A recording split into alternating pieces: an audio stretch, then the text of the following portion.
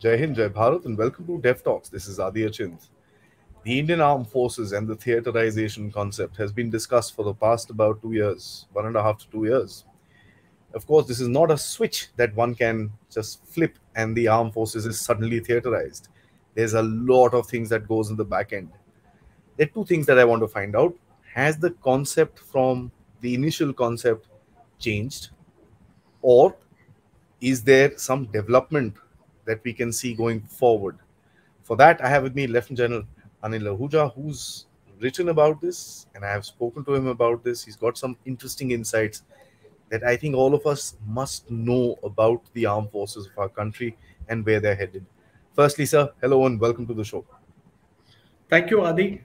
Pleasure being with you. Sir, it's always an honor. Our last episode was quite a long time ago, but I remember we've discussed India-US relations, and that's something which spanned out and aged pretty well as a discussion. That's my compliments to you. Sir, tell us to begin with, has the concept of theaterization in India become any different from the first concept notes that we saw coming out during the COVID time and when the announcement became more formal? See, Adi, if we talk of the concept, well, we don't really have an enunciated concept.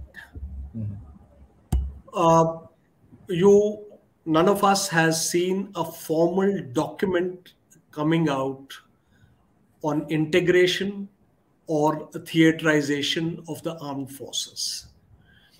There have been certain models which have periodically come out, and very recently we had the Combined Commanders Conference, and amongst the other topics that were discussed, this was also one of the significant topics of discussion.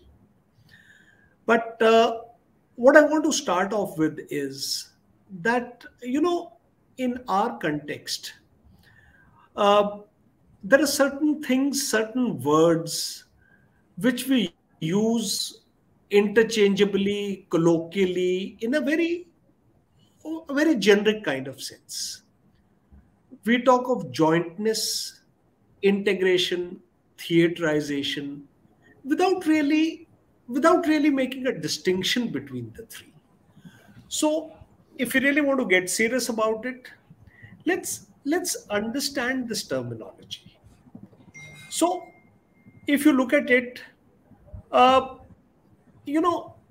this little distinction, it's not that you just pick up a collection of doctrine of Army, Navy, Air Force. You pick up their respective platforms, their capabilities, pool them together, and we have jointness or we have integration. No, it's not like that. In fact, this thing refers to an environment of understanding and a trust which transcends the core beliefs and assumptions that every service has. And this can only be achieved by effective integration and employment of the capabilities of different services, their core competencies within a unified command structure. I mean, this is, if I was to speak in a very generic sense, in an overarching terminology. Now you come to jointness. In jointness, we must understand that jointness is more in spirit and then in structures. And it entails cross-service cooperation in all domains. That is, you plan together, you pool in your capabilities together, you pool in your capability development efforts together. Your acquisitions are inter-service, intra-service prioritized. You carry out training together, carry out communications, your operations together, your logistics together. Now, the subtle differences in jointness, all this is done together while you retain your own organizational command and control structure. Army retains its own, Navy retains its own, Air Force retains its own. But all these things that I mentioned, you do them together.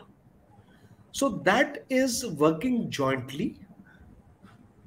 But in integration, what happens is you have an institutional and an organizational amalgamation of relevant constituents of all services. That is, you combined the organizational structure. And this structure should ensure that there's a representation of all the services, all the domain specialists, representations from different military and non military domains in the headquarters, because this has become very important today. We have gone into an era of high specialization, and this integration will enable you to harness the capabilities of all the service to create a comprehensive cross service domain picture and capability. So in one, we retained our structure. In the second one, we integrated the structure. But overall, we have transcended from the absolute service turfs or service thinkings, and we have gone into a little larger domain, which is integrating in spirit. So, this is how I have tried to draw a distinction between jointness and between integration. Now, of late, we brought theaterization also into it. I mean, many people outside, they've amalgamated theaterization also into this. Now, theaterization, you should look, if you look at it, now this is a term that you use, commonly used to refer to an integrated military organizational structure designed to bring all the services together under the overall command of a single commander. And this commander could be from any service, Army, Navy, Air Force, and commanding all components. And this structure, besides the representatives of all services, may also have, like I had mentioned, specialists from cyber, space, special operations organizations. And if you look at, say, the US theater command, you may have non-military specialists also advising you on foreign policy, advising you on political issues, etc., depending on the need of a particular thing. And this whole structure, the military command in a theater, now evolving the structure is called theaterization. So when we talk of this subject, we should make a distinct difference between the three, which I had mentioned in the beginning. That makes things very clear, sir, because these are these terms that keep flying around the place, and for a common citizen who's just interested in knowing what's happening with our forces, it is quite it's quite a large strategic outlook that he needs to understand before he actually starts foraying into commenting on it. So, but the One second Sir. before we go ahead, because Yes, sir. this is relevant when it comes to the context of debate in our country. Ideally, each theater, ideally, should be self-contained for resources required to conduct the envisaged operations in that sector. And you should have complete authority, command, and control over the constituents. So, ideally speaking, they should all be self-contained and legally under the command of one commander. I just thought I'll add this part also. That's interesting when we look at the various theaters that the US has in terms of its worldwide, establishment, if I may. So, but as India is concerned, we've got right at the training level. I mean, we've got the NDA. After that, of course, people go into the AFA, IMA, INA, and all that stuff. That is different. But the NDA is at the base. You've got the Defense Services Staff College, which is again a multi-force sort of an organization, and the experiences of the wars haven't been as a lot of detractors would put it, oh no, no, no, there was no integration, there was no coordination, and this and that. We've done well in fighting as well. This apart from that, you also have a joint services wing, which is been there for decades now. So where is the problem in terms of getting this concept going? Because there is a lot of, I won't use the word integration, jointness, and this and that because they're too technical. I'll use the word inter-services cooperation in operations. Where do we see an issue? You see, Adi, you are right. Uh, India established the Joint Services Wing at Dehradun, which was the forerunner of the National Defence Academy, way back in January 1949, so close to our independence. NDA was set up in December 1954, and it is perhaps the first tri-service military cadets academy in the world.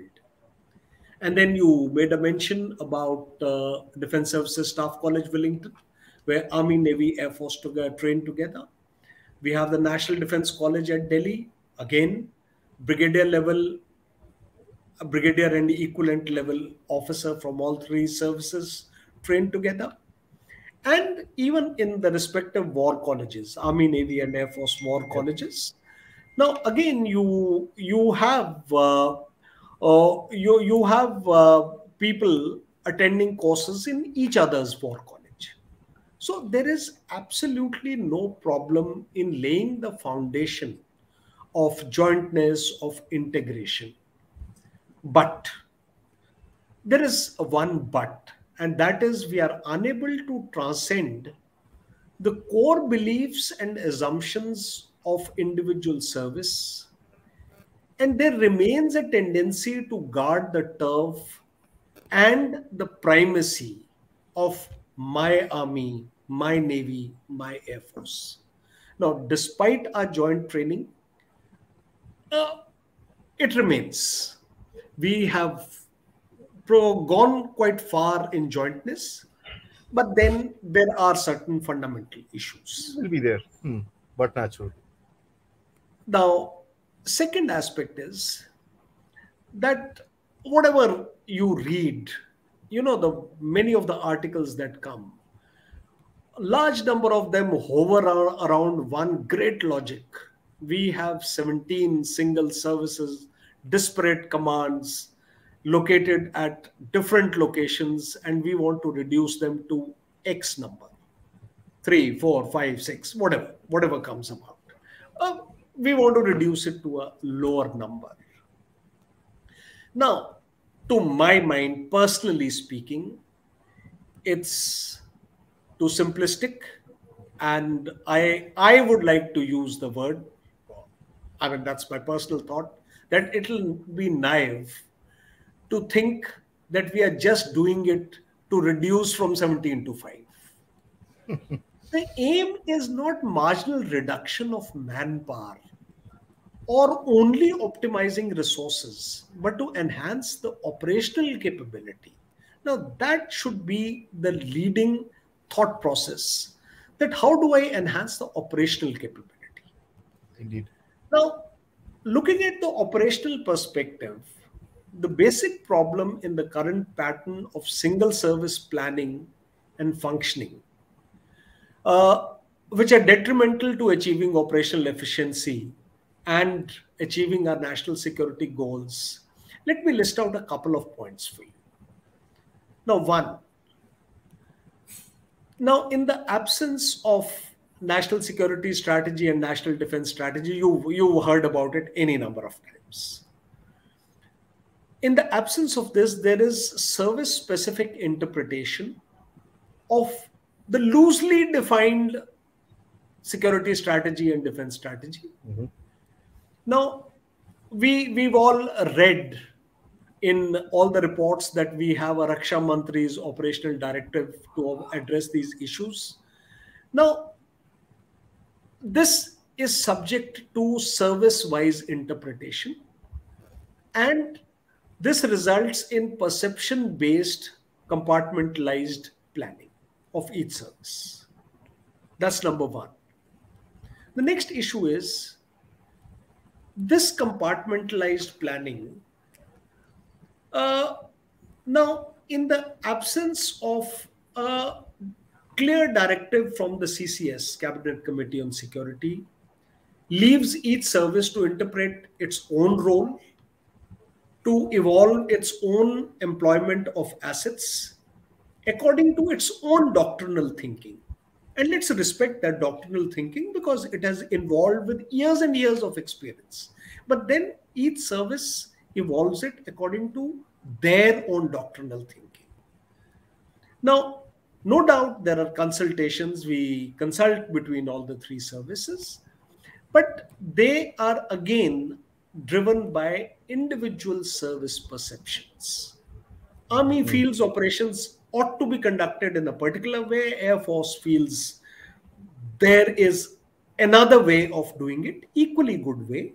And Navy, of course, there is much lesser overlap or contradiction with the other services.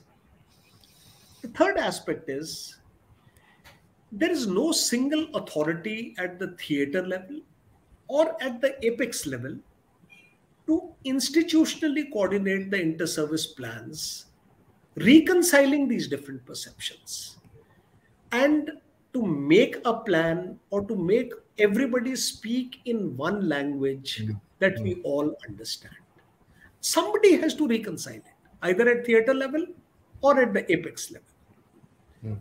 The fourth thing that I find is there is an absence of a common national intelligence picture, integrating all the inputs that we receive from the services, from the national agencies, or whether it's the technical intelligence agencies, ISRO, various other intelligence agencies. Now, that structure would enable us to have real term sharing of intelligence. And this real time sharing is inadequate even between the services. So, this is a problem between the services today. And the fifth one is that there is absence of contingency planning of operations because there is no common visualization of escalation ladder. As you would appreciate that as we go up in the rungs, uh, the operations may switch from one domain to another. It Mm. may go from the continental domain to maritime domain to cyber to strategic domain. So they can all jump across the different verticals. Now, we have to sit down together and visualize it as a consolidated operation across different verticals, and the number of verticals has only increased. So, if we recognize these challenges, there is a need for integration to deal with the overall threat envelope by optimizing our plans and resources. And we need to respect, while doing this, we need to respect the core competency, domain specialization, uh, ability to utilize the resources of this respective service, which they know the best. Let's respect it and then integrate it. And also respect the culture ethos of each service because that's been built over years. So, if we can, the five problems that I had highlighted, now these are the things why we need integration, not really from going from 17 to 5 and all. That's my view, Adi, on this aspect. No, indeed, sir. When we look at other armed forces which have theaterized, it's not that they have removed their service headquarters and their service establishments. I mean, uh, we see that in China, we see that in the US, we see that in Russia. They still have their command headquarters which are service based, and then they've got these combined headquarters as well. See, we have to have an integrated headquarter. Uh, I Let's say I sit as a theater commander.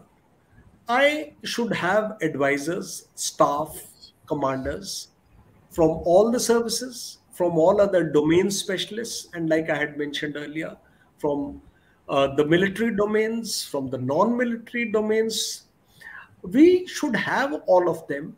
The resources should be available, but these aspects of integration of plans, or, or thinking about the escalation ladder, uh, and having an overall reconciliation, because there will be differences in Yeah, yeah. perception, but let's always respect that an army man will always have the smell of the ground better. A naval person will know the ships and the submarines and the anti-submarine warfare and the maritime domain awareness much better. And likewise, the competency of Air Force. Respecting each that, let's respect the larger objective of fulfilling national objectives in the most optimum manner, with the most optimum utilization of resources to use everyone's best capability, but channelized in the right direction and channelized as a matter of authority by the theater commander. Well said, sir. Uh, Puts a lot of things in perspective, as a matter of fact. But can I ask you this, that if you were to kind of do this, there's talks about this space command, there's talks about the rocket forces. We already do have an integrated defense command, which is at the island command, which is at the Andaman and Nicobar Islands. Of course, it's still being set up and this and that. There's a lot which is happening there. What would you do, sir? Would you start? Where would you start from? What would be your priorities? What would you leave alone? And how would you go about it? See, Adi, when we go about doing it, uh, we just discuss the rationale, but but one, first of all, let's recapitulate that where is the problem. I mean, if we just had enough resources of everything, we could have distributed it into five theaters and given them to the theater commanders that we've got everything that we have, so you take it and carry on. Now, there are three, four basic problems in this. One is regarding the the paucity of overall resources. Basically, it's the air assets, the long range vectors. Well, what I mean by this is, your long range missiles, whether it's conventional missiles or the strategic missiles. Now, uh, there are a large number of force multipliers. We have very limited quantities of these available to us. And because we have paucity, the services are unable to shake off a sense of ownership and to allow the use of resource by or for the other service. Now, that's one problem which I must realize before I start doing the job that you are suggesting. Next is, uh, we have paucity. We have to get more resources within limited budgets. But then we don't have a coordinated intra and inter service prioritized capability development and acquisition plan. Hmm. Uh, Now, this results in meager, suboptimal utilization of budgets. So when I get down to doing it, this is another aspect that I need to look into. The third problem that I have at hand today is, tomorrow morning we want to have integrated commands, but we have a very limited number of commanders and staff who have had an exposure to joint service environment or having operated in an integrated manner earlier. And we have continued inability in the system because we don't have enough billets in the service or Hmm. enough slots at training to train them on each other's Domains and stuff. employment, Hmm. on tri-service employment of, or to enable train commanders to employ tri-service resources. Assets and And resources. then we on inter-service communications and integration of our networks and our systems. They have to speak to each other. Now, this problem I have to keep at the back of my mind when I start when I start taking it ahead. So basically, if I have to do something, I look at what are the options available to me. To my mind, there are three options available. One option is that hold on, create adequate building blocks for making tri service organizations, make up deficiencies of major weapons equipment, like I said, air assets, long range vectors, etc., before venturing into theatrization. That consolidate everything. When you have enough, get into theatrization. Now, this is one way of doing it. You start from a very firm footing, but then it's too time consuming and it is likely to perpetuate status quo. That, oh, अभी तक मेरे पास पूरा सामान नहीं आया है, and which will never be the case. You will never ever have everything that you want. So that is one option. The second option is order it and make it happen tomorrow morning. That, oh, 1st October 2023, you'll have theater commands in place. And now we'll have theater commands, we'll have functional commands like AD, cyber, space, logistics, whatever we decide. And you evolve progressively. As you go, you find a way to do it. I don't know how you do it. That's another way of doing it, but it's too disruptive. And considering our security environment and the threats that prevail on our northern borders, on our western borders, we cannot afford to unbalance ourselves. So the third option obviously is that we phase this out. We phase it out. We have a simultaneous evolution of jointness. We start bringing theaterization, theater commands and functional commands, we start creating them, build upon the resources, and simultaneously build upon the processes. That it's a simultaneous process of consolidating resources, consolidating processes, and progressively bringing about jointness into up and enhancing it to integration. Now, this gives a reasonable balance between diligence, due diligence, and speed of execution. And it does not unbalance us to that extent. So if I was to follow it, I would perhaps do it the third way, the option 3, that is, go about it, doing it progressively. So if I was to suggest, I would say take note of what is impeding it, where are the problems, look at the options, choose the option, and then go about executing it. So I would perhaps go executing the option 3 that I have given. A phase, step by step, deliberate. And go phase step by step. Go phase step by step. I mean, we can discuss that further as Yeah. we go. Now, let's say we pick this. How do you kind of see? There's a good old saying, sir, that there's nothing more difficult than changing an army. And when I say the army, it means the armed forces. There's Yeah. nothing more difficult than changing a tradition in the armed force. And this is a age-old idiom which has been there. Now, we are talking about a drastic change. Now, let's say this particular thing is chosen. How do you even begin? Because the structures, the whole SOPs, and correct me if I'm wrong, so the armed forces are that good because they practice and practice and practice and practice and practice and practice and practice.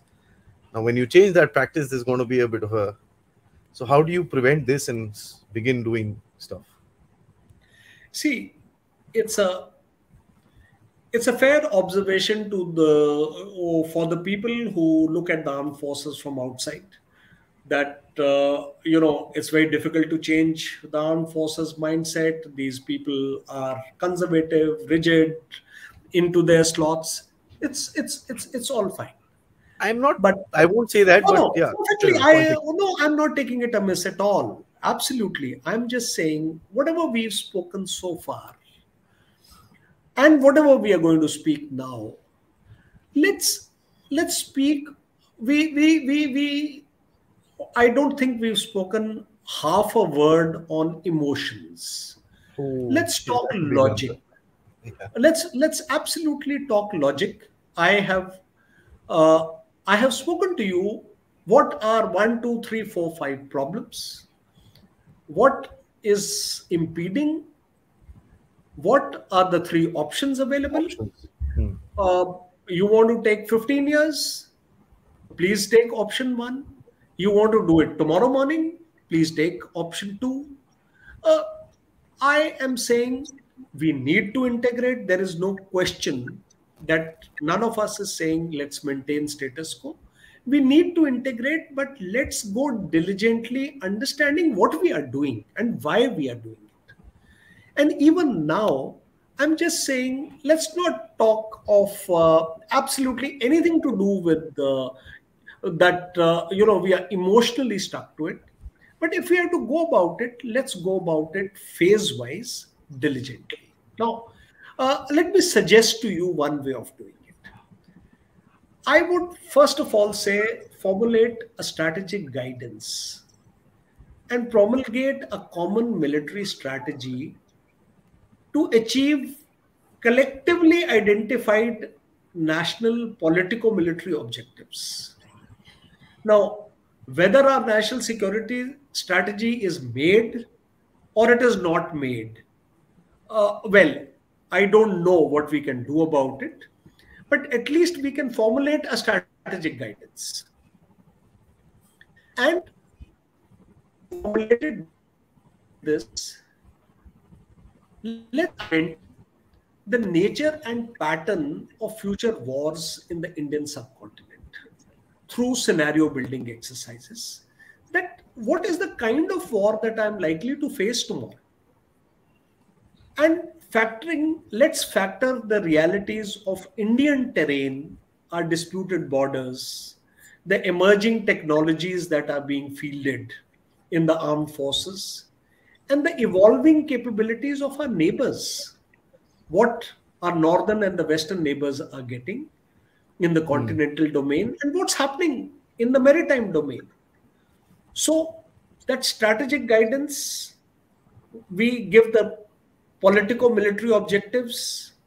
We try and visualize how will we fight, what is the nature of multi-domain threats that we are likely to face, and within this construct, tell each service as it stands today to evolve detailed plans for a single front threat scenario and a two front threat scenario spread across different domains. And Hmm. different domains, what I mean is land, air, sea, cyber space, cognitive domain, all domains. That how can it play out? And let individual service evolve the plans, detailed plans. The individual plans can then be amalgamated to form integrated plans with a lead service response option. Obviously, there'll be a lead service depending on where we are carrying out the operations. So let's integrate their plans and evolve an integrated option. Now, initially, to my mind, retain the organization structure, retain the command headquarters, the famously called 17 disparate command headquarters, but do one thing. today the areas overlap each other. Like Western Air Command has its area of operations spreading to Northern Command, Western Command, and Southwestern Command of Army. So when you do this exercise of coordinating the plans, align these geographic disparities so that for every geographic theater, you have a land force commander, you have an air force commander, and wherever the Required a navy naval. comes, oh, you have a naval commander. The aim should be that with CNCs of each service, with headquarter and staff of each service, you make very detailed plans and then you integrate them. And in doing this exercise, don't fiddle with any resources. Don't redeploy anything, don't reallot anything. And having allotted this, do extensive wargaming of this exercise. Practice, Now, practice, and practice. practice, visualize the escalation ladder that I had said. It can hop from land to air to sea to cyber to strategic domain to space domain. Let's see how it pans out. Where strategic forces command is required, incorporate them. Where National Security Council secretariat is required, incorporate them. So what you do is you are refining your operational plans and maturing them from a single service to an integrated plan. And based on the integrated plan evolved, develop an inter and intra-service prioritized capability development plan.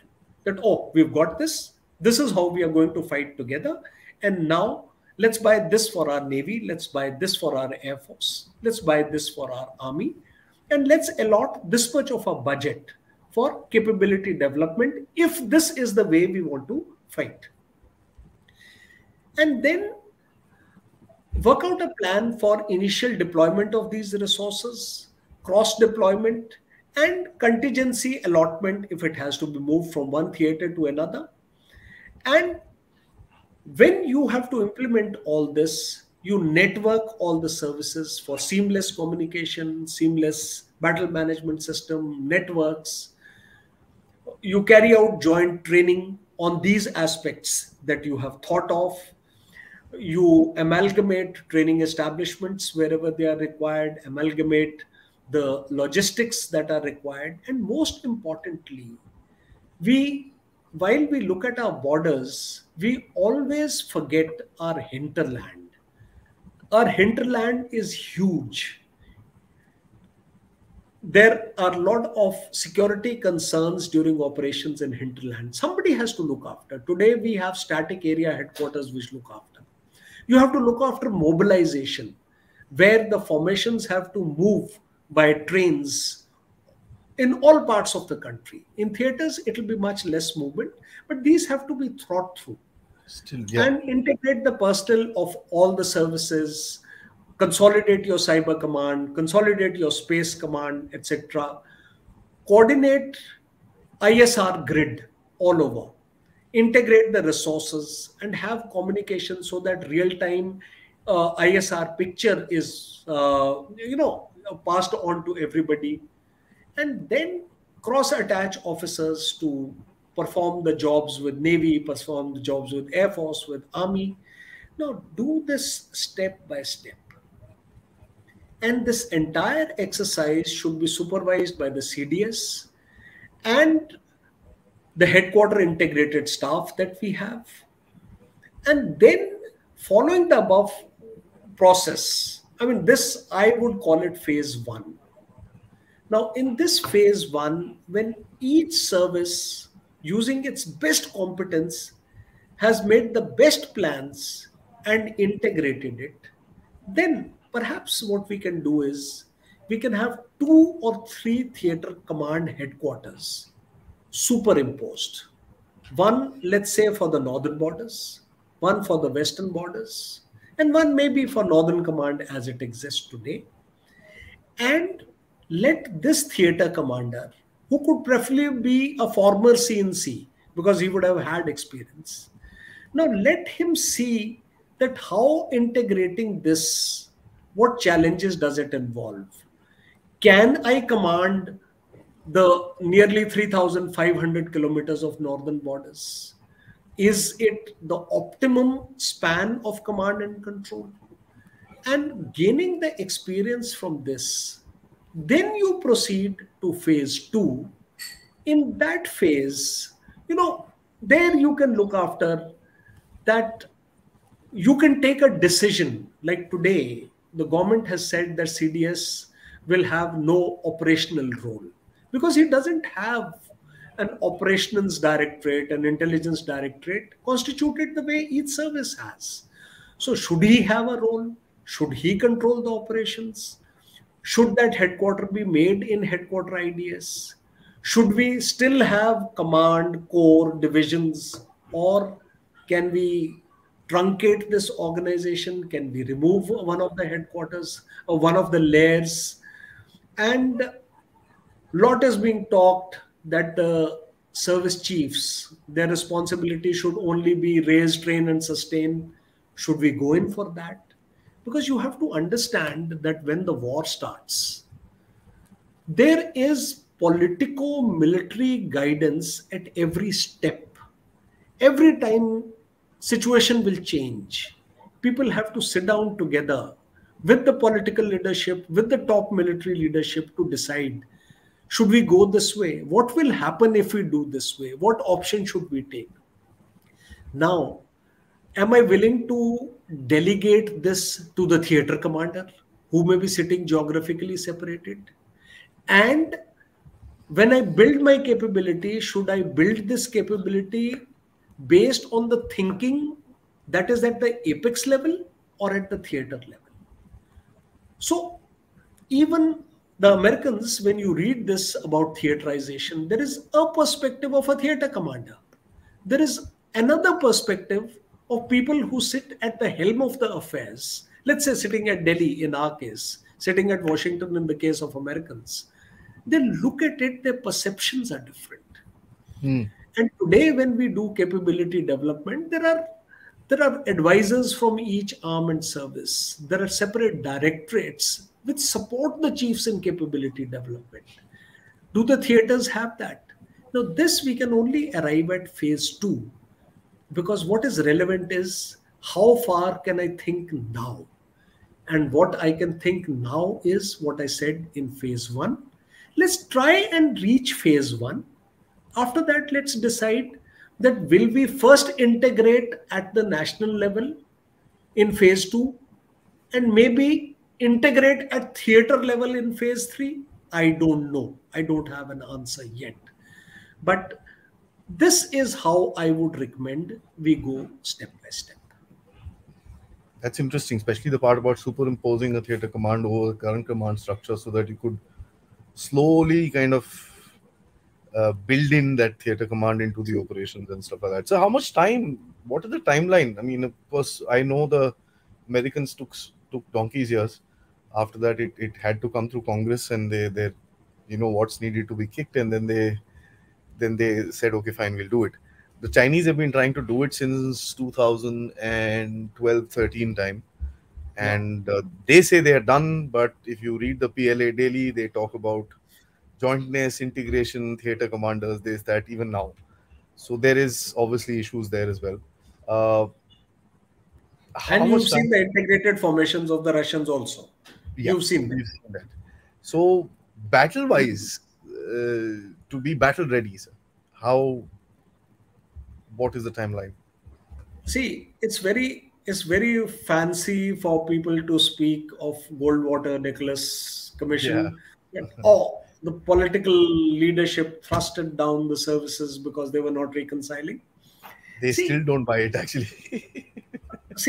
the issue is you you have to my only concern is I wish we only had a base document in which all the factors that are affecting this process of integration could have been listed, they could have been discussed, and we could have formalized a roadmap And there'll be never a perfect solution. There'll be inadequacies, there'll be shortcomings, but Always. identify them in advance and thereafter say, okay, I will fulfill this or live with this for 5 years, for X number of years. And thrusting it seems very fancy that I've been able to force something down your throat. I can say that, but the fact is, we are talking of national security. We cannot afford to unbalance ourselves, and sometimes it's not the best way to integrate by unbalancing yourself. Hmm. So, coming to the timeline, I out of the three options that I had discussed, I suggested that option three, which to my mind, if adequate resources are given, I mean, the financial resources are given, and if the structures are put, they are, there's a pilot project, they are war gamed. If everything is done in a reasonably systematic fashion, the most optimistic time frame I look at it is about 5 to 7, 6 to 8 years. That's how I would look at it. That's not much of a time, sir. So, but you've got the Air Force, which obviously has issues with regards to its platforms, the number of platforms that it has, and it's going to go even worse in the next 1 or 2 years until we do something about it. Different discussion, but what else are the critical issues? They've put reservations with regards to allocating certain resources to certain areas. Uh, so there are obviously issues. I mean, it's a huge force of more than 1 million people that are going to be changed in their outlook and stuff like that. So, what do you think are the critical issues that will come out, are there, and need to be addressed? See, to my mind, let's say, let me just pick up about, let's say, four issues. Let me pick up four issues. Number one is the command and control structure. That we make theater commands, we have theater commanders. Now, who is looking at orchestrating a war at the national level? Is it the theater commanders under the CDS, who still has headquarter integrated defense staff, which is not organized to be an overarching operational headquarter? We don't have it yet. And the government mandate also is not for operational command. So, what is the command and control structure? And very closely related to that is uh, the resources. Like I had said right in the beginning, if we had enough resources to give everything that a theater commander wants, that I'll fight my war, you give me this. So then it's comparatively simple that you can delegate it to the theater commander, which is not the case. So the issue of resources, the issue of command and control, the decision regarding CDS being vested with the operational role or not, then is I had touched upon the aspect of civil military, the dynamic civil military guidance or dynamic politico military guidance while the operations are ongoing to the theater commander, that how would they flow, how would they emanate. And the last point, what I see is the approach to capability development. Will I develop my capability for the future based on what the Northern Theatre Commander says, or the Western Commander says that I want it, or the Maritime Theatre Commander says, or as we are attempting to do it today, that at the apex level, between the service headquarters and headquarter integrated defense staff. You have an integrated capability development plan, which takes into account the weightages to be accorded to continental domain, maritime domain, space, cyber, every domain, what percentage of resources to be given, what priorities to be given, what weapons and equipment to be acquired, because there are service chiefs advising, there are specialized directorates in each service headquarter advising, and a lot of thought goes into it, and a centralized budget pool. So it's a national effort, that in which direction is the nation moving? Is the nation moving towards asymmetric warfare, or is it moving towards conventional warfare in continental domain, in maritime domain? Where? So we have to decide, can we allow each theater commander to go his own way?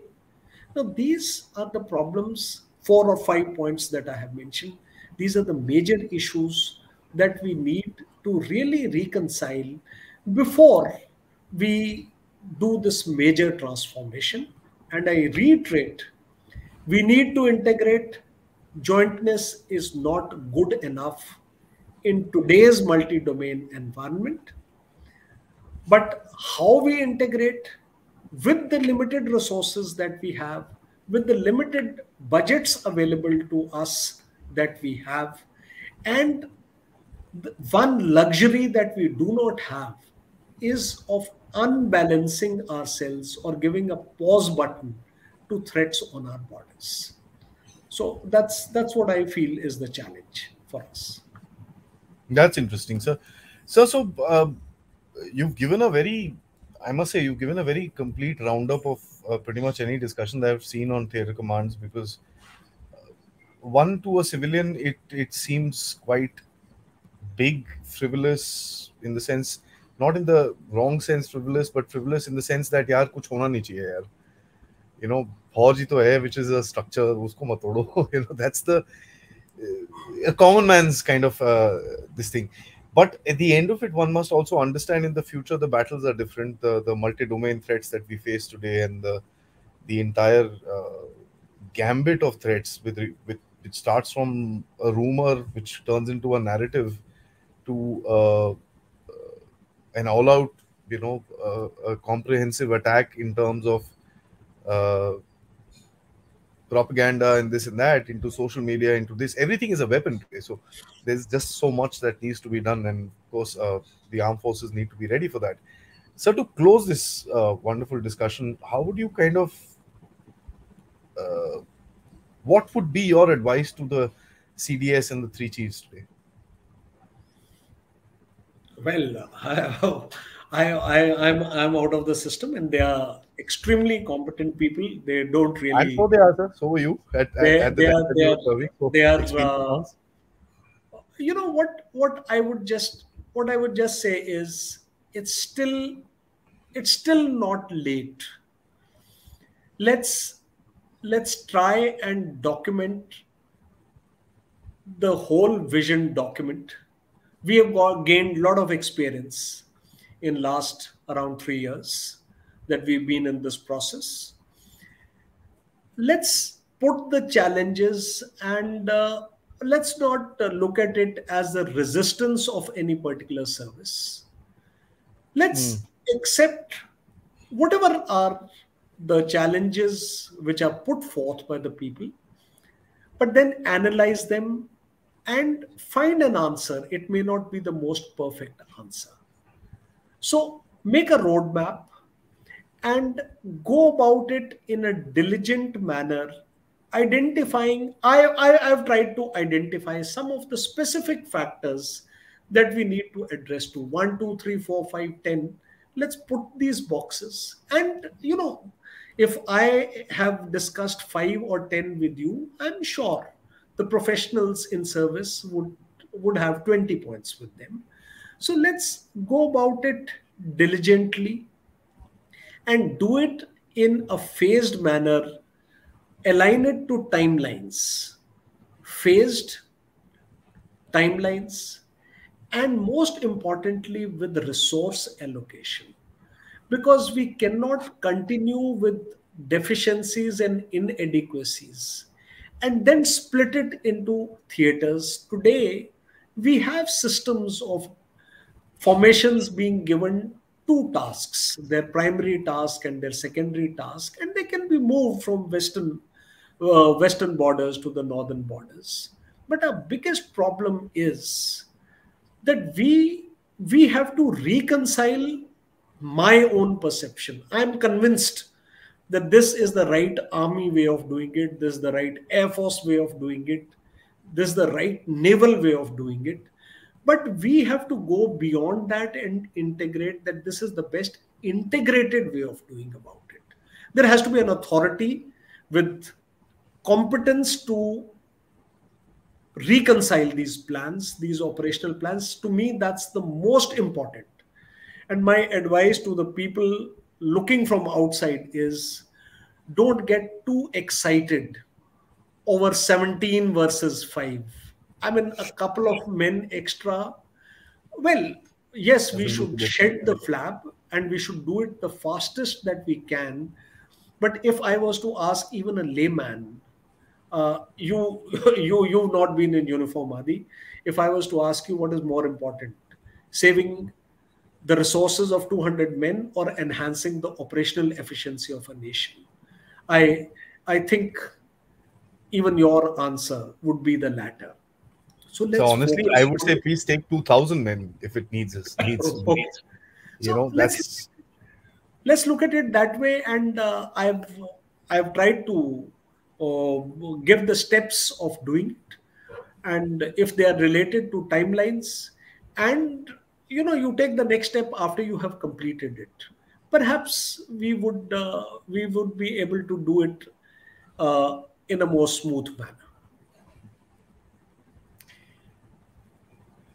as I was saying. So I would actually say take 20,000, 2,000 men, no problem. Because at the end of it, what is needed, and I think as a citizen, what we would want is that whatever structure that the armed forces are wanting to do, it should be for the betterment of the armed forces. That's just about it. I don't think, as a common citizen, of course, there are those few who have interests and ulterior motives and this and that. I don't want to comment on those, but at the end of it, I think you refer to them. Let the guys in the chair do the job. Don't get too excited about the number of commands and this and that and the other. And that I think is very significant. The whole battle of reduction should not become a battle of reduction just for the heck of reducing cost, but uh, a battle of efficiency rather more than reduction. So even if the numbers of the forces need to remain the same, but it improves the efficiency of the forces, fair enough. I think that's a good battle won. True. Uh, that's what I would take from what you've mentioned and what you've told us in the past. Uh, close to an hour with regards to the theaterization concept. So thank you so much. This was an eye opener. As a matter of fact, there's so many doubts in our heads when you talk to or you read the articles that are coming out with regards that they are one-sided bias, if I may. Uh, I would go out on a limb, and please don't mind me, but I think you're one of the first persons that I've spoken to who's actually given me an understanding of how this could be achieved without disturbing the current structure, which a lot of people are afraid of. Evidently, we've got two nuclear armed rogue neighbors, uh, and slow and steady integrating and slow and steady bringing in that particular change. I think option number three would be quite interesting if it does come out, sir. Thank you so much, sir. It's always a pleasure. I keep reading what you write, and I hope that we can have these interactions a lot many more times so that we can, as citizens of this great nation, learn a little more. Once again, thank you and Jai Hind, sir. Thank you, Adi. Thank you very much. Pleasure being with you. Thank you. Thank you.